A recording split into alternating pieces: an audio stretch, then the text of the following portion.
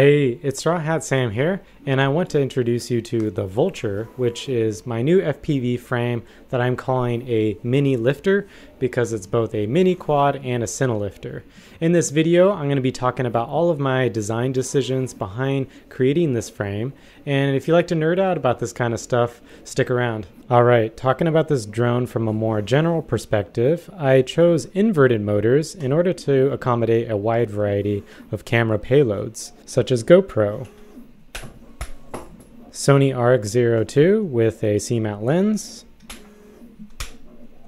or even a cinema camera like the Blackmagic Pocket 4K. The inverted motors accomplish multiple things. For one, it reduces the chance of getting props in view of the camera, whether it's a GoPro or a larger cinema camera. It also allows clearance for wide cameras like the Pocket 4K. It allows you to use multiple battery options, either lengthwise or toilet tank style. And you do get a little bit of a thrust and efficiency boost because the arms are no longer in the thrust column of the propeller. And lastly, since the motors are inverted, the propellers don't have to be super widely spaced, and this allows the whole frame layout to be more of a stretch X style. This is still technically a squashed X. This dimension is actually less than this dimension, but this dimension is still long enough to achieve good stability in the pitch axis, which is really important for carrying heavy payloads so that the motors have good authority in order to maintain attitude in windy or turbulent conditions.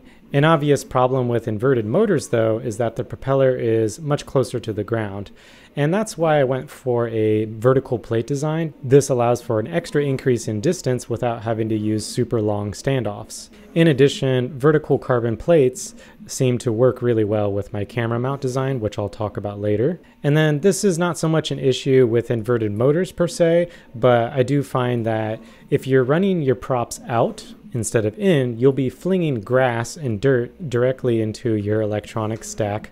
And that's why I went through the effort of coming up with these easily removable side shrouds in order to protect your stack from debris to reduce the chance of getting short circuits or other issues with your electronics. To keep the drone balanced as it's sitting on its takeoff surface, I have these landing legs, which are actually a separate part from the rest of the drone. Because they're sticking out so far from the chassis, they're a bit more vulnerable in crashes, so they are easily replaceable, and I do sell spares on my website. And I'm sure you've noticed they have a dual function. They also serve as a mounting point for your antennas for your VTX. But you can also use SMA antennas for a long-range build using these 3D prints that come with the kit. They just mount onto these rear screws if you choose to have them be extended, and then you can plug in your SMA pigtail from the bottom and then have your antennas sticking out the top like that. Okay, let's talk about the camera mount now because it's the most exciting feature of this drone actually. It was a little bit of an accident how I came up with it, and a bit of an evolution too. The original design of this drone actually had a rigid mount for the camera, and it was meant for the Sony RX02, but I found that using 6 and 7-inch props, the rigid mount was not adequate for getting rid of the jello in order to have perfectly smooth footage. I was only able to achieve this with 5-inch propellers. But since 5-inch propellers just wasn't enough to carry the Sony RX02 with a lot of power like I wanted, I wanted to come up with some kind of soft mounting solution. This is just a PLA prototype, but I used beta gels in order to have like a soft mount solution. And this did work at eliminating the vibrations in the footage when using 6-inch props, but with 7-inch, it didn't quite, cut it. And also I used Sony Catalyst Browse stabilization, and it would cause artificial jello to reappear even if you couldn't see the jello in the original footage. So the soft gels were adequate, but they weren't up to my standards. And it was around this time that I started thinking about how cool it would be to be able to also use larger cameras on the mount, because I was quite impressed with how rigid this little mechanism was, and I thought, oh, I bet you it can take some more. And then I started messing with using 3D printed rigid inserts, and at first that was terrible for causing jello with the RX02. It was no better than using a rigid mount. But then I, by accident, actually left a little bit of a gap and made the prints a little too loose, such that the mount had some slop like this. It's not designed to have any slop in the vertical direction. As I'm tugging and pushing on it, it should have no slop in this direction, but it is meant to glide back and forth side to side. And I found that with this particular camera, it just completely killed the vibrations, and the footage was absolutely smooth. Even after running it through Sony Catalyst Browse, there was no signs of artificial jello whatsoever. And what made this such a great discovery is that it's great that this mechanism also works for cinema cameras, but I definitely do recommend using battery straps in this configuration, running them underneath the arms for extra security in case of a crash. And when using battery straps to compress the camera onto the drone, these soft beta gels would get easily damaged. So by having this mount be rigid in one direction, but absolutely loose in the other direction, you kind of get the best of both worlds. And I think this works in this case because I'm using vertical side plates. As the vibrations are coming into these motors, these arms have a lot of stiffness in the up-down direction. So most of the vibration coming into the frame is going to be in the XY plane. And these vertical side braces are going to be extremely rigid in the vertical plane, like the, called the ZY axis. But they are going to oscillate in this direction as the vibrations are coming in. So what these vertical plates are doing is kind of filtering and directing the vibrations in one particular axis. And that axis just so happens to be the axis in which there's no mechanical rigidity thanks to the slider bushings of the camera mount. Now, about this quick release mechanism. It's 3D printed out of PETG, which I found is a suitable material because it has a little bit of flex and it can undergo a lot of mounting cycles even in cold weather. I've thrown this thing into the freezer and then clipped it on multiple times just to see if I could get it to fracture and under the cold conditions, and it held up just fine. A benefit of using a 3D printed clip like this is the STLs are free to download online on GrabCAD, and you can print as many as you like for as many cameras as you want. So the way this thing works is it has a 3-point mounting mechanism. First it clips into the rear standoff, then it clips into the second one, and the last one about the same time. And this little lever allows you to pull up so that it releases on the front standoff.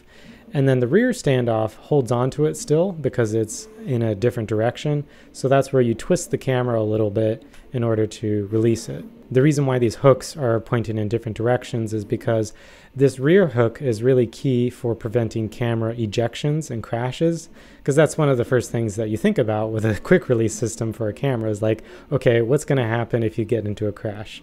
So this rear hook allows for the camera to stay in place even when it's tumbling around and rotating in the pitch axis rapidly. That rear standoff is going to maintain hold of the clip because the clip is facing the opposite direction. And then meanwhile, the front clips are meant to keep the camera secured against the surface of the carbon fiber fangs.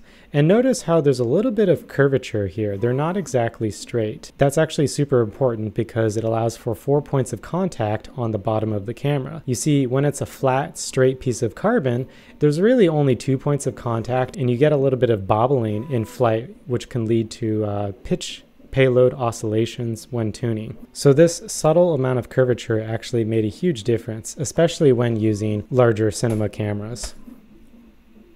Propeller choice was one of the most important aspects of this drone frame design. 6-inch is what I settled on, and this is a bit unorthodox. Most people choose 5 or 7-inch. Let me explain my reasoning. With 5-inch, because this camera is meant for heavier payloads, such as like cameras like this, 5-inch is just not powerful enough.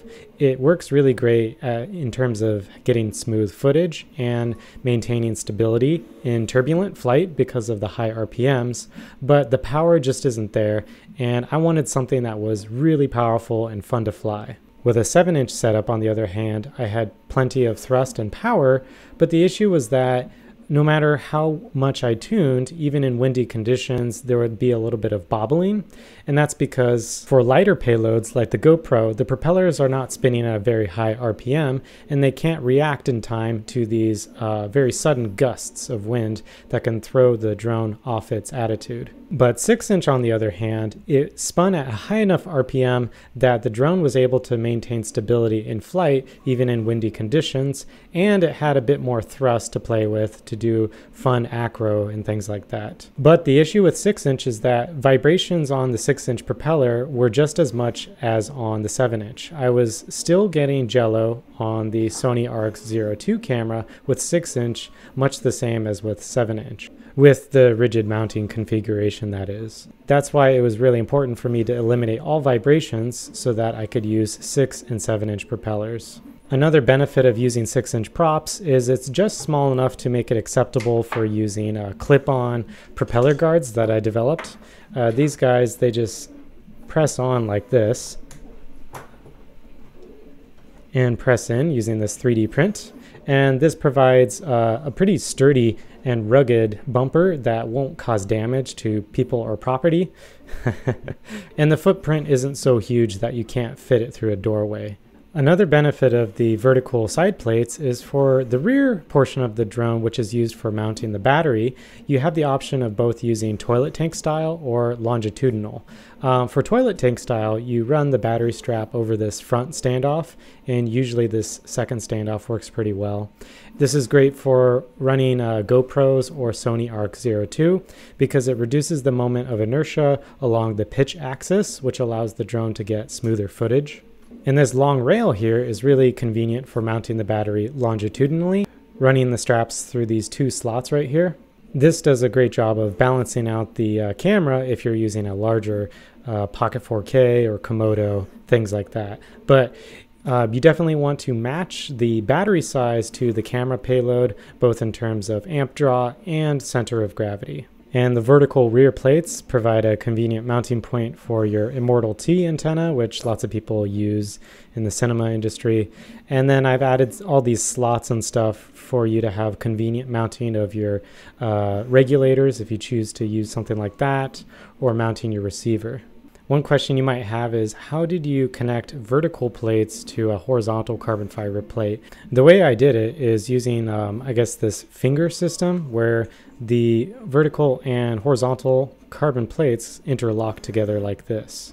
And then for the top portion, I use these 3D prints that run around the standoffs in order to lock the vertical plate to the horizontal plate with an M3 screw. And then for the bottom, these joists keep the front plates and the rear plates from splitting apart during a crash. One of the benefits of the interlocking carbon system that I discovered is it actually provides some vibration damping. This was something I learned from working on the Viper, which is still a work in progress Cinelifter frame. It's a prop guard indoor lifter X8 for heavier payloads around people and things like that. With that kind of design, I used a lot of these interlocking joints, and they did a really good job of dampening the vibrations, even despite using really thin pieces of carbon fiber that are going to tend to have more vibration resonance. In the spirit of versatility, I also have these slots down here. I do have a 3D print that allows you to mount cameras on the bottom of the drone for either top-down shots or reverse when you're in front of a car or motorcycle or something like that. This I would really only recommend for like a GoPro because these bottom mounts are rigid mounts. They may work with a Sony RX02, but I haven't tested that yet. And these prints, since they're kind of rare, are not included in the kit, but they're free to download on GrabCAD. In addition, these battery strap slots are provided so that if you want to carry something else, like a 360 camera or whatever, you have that option. In addition, there's a 1/4-inch hole conveniently placed here, which you can use to screw in some kind of selfie stick or whatever, provided that you remove the landing legs first. Another curious aspect of this drone frame design is the eye shape layout of the arms. So normally when you have a H-style, the front and rear pairs are connected together, and you have a little bit of a torso here. Instead, I've turned that 90 degrees, and this allows the front and rear portions of the drone to become closer together, which lowers the moment of inertia on the pitch axis. Just like the Pigeon and the Puffin frames and the Mamba, I do have some silicone rubber that is sandwiched between the arms that's clamped together during the assembly process, which really dampens the vibration and resonance in the carbon fiber. This rubber between the arms is the same as on the top plate and the battery rails. And I made this decision because when the rear battery is cantilevered off the back in order to compensate for the weight in the front due to larger camera payloads, you don't want any kind of squishiness, because if you have like a squishy substance like grip, unfortunately the battery will oscillate back and forth and you'll have lots of troubles with tuning. By having a more flat and rigid battery pad surface, the battery has no opportunity for payload oscillation and is rock solid. Now, as far as components, this drone is really best used with 30 by 30 ESCs that are 55 amps and higher rated. And as far as the VTX is concerned, it's really not meant for the full-size DJI Air units, the original ones. You can fit it if you want, but you won't be able to use the side shrouds. Instead, I recommend the Caddx Vista unit, the DJI O3, HD0, or even the Walk Snail Avatar system will all be compatible with this drone thanks to this carbon fiber VTX mount, which just adapts 30 by 30 footprint to either 20 by 20 or a 25.5 by 25.5 diamond pattern. So this drone was actually originally designed to be an 8S mini quad, and I wanted something that was ultra powerful and could go really, really fast. So if you want to, you can run this on 8S, but I preferred not to because it was just a hassle running two 4S batteries, and plus tuning was a little bit more difficult, and there's a less selection of motor choices. Speaking of motors though, I'm using the Hyperlight 2807.5 1722 kV. 1700 kV is around the right speed for these 6-inch props, as long as the stator diameter is at least 28 millimeters. I chose the 2807.5 because the extra mass of the motor allows for more torque for handling larger payloads like Komodo or Blackmagic Pocket 4K. But I do plan to experiment with motors like the Xnova 2806.5 1700 kV, which could be quite comparable to the Hyperlights because they generally tend to be a bit of a higher quality motor in a smaller form factor. The original name for this drone was actually called Speedwagon because I wanted something that was super versatile but had a lot of power. And man, when you fly this thing with just a GoPro payload, it's just an absolute rocket. And it's exactly what I wanted. And this is perfectly achievable with 6S, which I found to be definitely adequate in terms of power because it's enough to throw a GoPro around like it's nothing, but it's also enough to rip around larger payloads like the cinema cameras. Because this is a speed demon, I'm allowing a lot of camera up tilt, up to 50 degrees, for those of you that want to chase airplanes and things like that. So I think I covered all of the most important aspects of the Vulture design, but if you have further questions, feel free to ask me in the comments below. And I also have a frame assembly and a components installation video. You can also check out my rotor builds page for the Vulture, which lists all my recommended components, including motors, propellers, electronics, VTX, things like that. And I also have some flight footage on my YouTube channel. Just type in Vulture in my playlists and you can find everything there.